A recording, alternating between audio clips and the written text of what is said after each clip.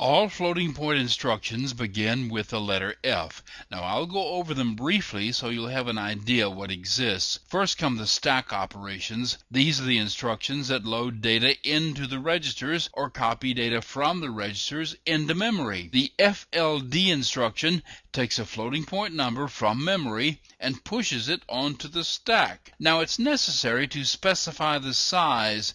If you specify double word, you got the smallest size, a 32-bit floating point number. A quad word is a 64-bit number, and a T word, a 10-byte word, is a number in the 80-byte format. These sizes refer to the size of the floating point number in memory. No matter what size you use, it winds up as an 80-bit number in the ST0 register. You can also have an integer converted to a floating point number and pushed on the stack. Once again, you have to specify the size. The source can be a 16-bit integer, 32 bits, or 64 bits, but the result is always an 80-bit floating point number in the ST0 register. And you can go the opposite direction. This instruction copies a value from the ST0 register into the destination. Now the destination can be specified as a double word for a 32-bit floating point number, or a quad word for a 64-bit floating point number, or it can be specified to be one of the other floating point registers, numbers 1 through 7.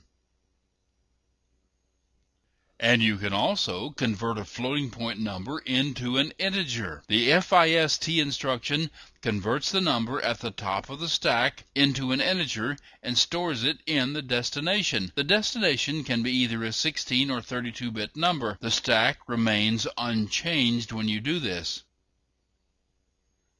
There are two versions of these last two instructions, two that modify the stack. These two instructions work the same as the previous two, except the P on the end of them specifies that the stack is popped. The value in the ST0 register is popped off the stack and discarded after it is converted and stored in the destination.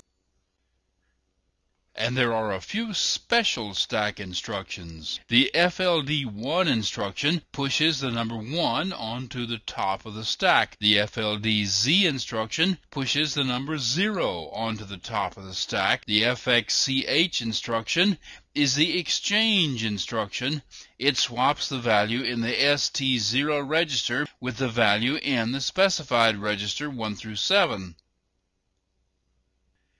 The free instruction marks the named register as being available by marking it as being empty.